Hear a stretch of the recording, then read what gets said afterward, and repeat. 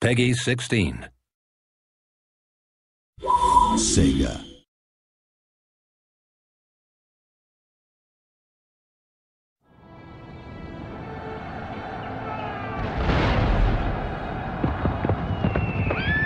The Napoleonic Age, a time of epic land battles and naval engagements, of political unrest and widespread revolution, an era defined by one legendary general.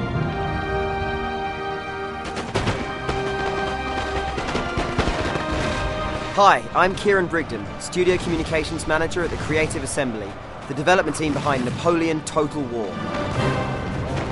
There are two game modes in Napoleon Total War, Story Mode and Campaigns of the Coalition. Story Mode follows the life of Napoleon Bonaparte in three theatres of war: Italy, Egypt and Europe. As a general on the battlefield, he will be crucial in boosting the morale of his troops and rallying his routing units. However, in multiplayer, you can also play as one of Napoleon's opposing forces: Austria, Britain, Prussia, Russia, and the Ottomans in Egypt. The campaigns of the coalition allow you to play as one of four major factions, starting your European campaign in 1805.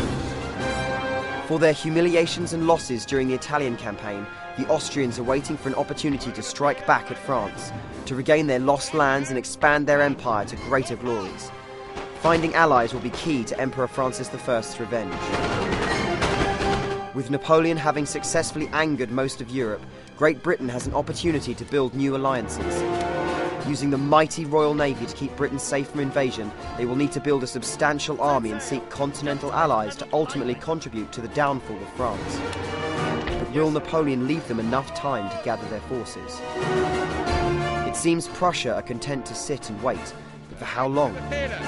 Threatened by Napoleon's expanding empire and with the growing anger and agitation of Great Britain and Austria, Frederick William III faces both danger and opportunity. Having recovered from the assassination of Tsar Paul in 1801, Russia now contemplates a new war against France, as the threat from Napoleon has never been so great. Tsar Alexander could profit from an alliance with the British and other major European nations, but his key advantage will remain that of time and space. No invader from the west can comprehend the emptiness of the steppes, deal with the vast distances of Russia, or survive its cruel winters.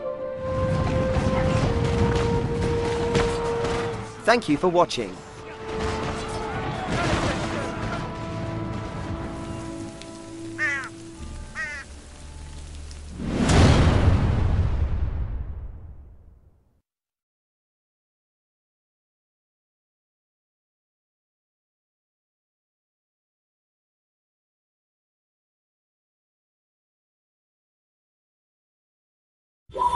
Sega.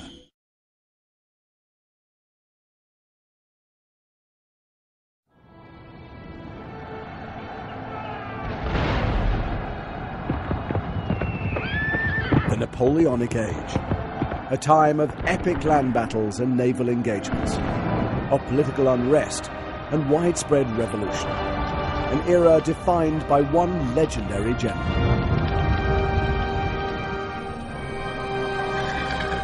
Hi, I'm Kieran Brigden, Studio Communications Manager at the Creative Assembly, where the next in our strategy series, Napoleon Total War, is being developed.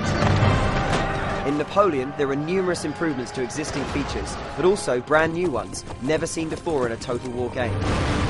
There are three separate campaigns, each with a campaign map displaying all four seasons for the first time. Here we see Europe in spring, summer, autumn, and winter.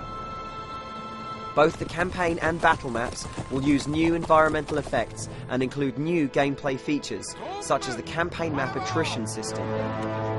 By concentrating on specific areas of Europe and the Middle East, we've been able to include a greater level of terrain detail, with mountain passes, rivers and valleys modelled in a tactical detail not previously seen. The structure of the game also differs from previous Total War titles. If you want to play a classic campaign as a nation other than France, that's available in the Campaigns of the Coalition mode. However, the major focus is the story-driven mode, where you endeavour to lead Napoleon to glory through three challenging campaigns: Italy, Egypt, and Europe. You can even take command in Napoleon's major engagements, leading your troops in such epic battles as Austerlitz and Waterloo. These are available outside the story mode as standalone battles, either in a single-player game or multiplayer with your friends. Gameplay-wise, there are some really exciting additions. We've included new diplomatic options, like the request to break an alliance with a rival, or for a trade embargo to be put in place against a third-party nation. In naval battles, damaged ships can now be repaired, extending their lifetime but leaving them vulnerable to attack. And in land battles, the new general's abilities will be crucial, as they can not only boost the morale of troops in close proximity, but also directly inspire a selected unit or rally tired troops routing from the field. The multiplayer experience reaches a new level with drop-in battles and the eagerly anticipated multiplayer campaigns. Drop-in battles enable you to fight a human opponent within a single-player campaign. You can either fight against another player in their campaign battles, or have the option to request a human opponent take command of the opposing army in your campaign. And with the multiplayer campaigns, Napoleon's struggle for power in Italy, Egypt, and Europe can be played against a human opponent.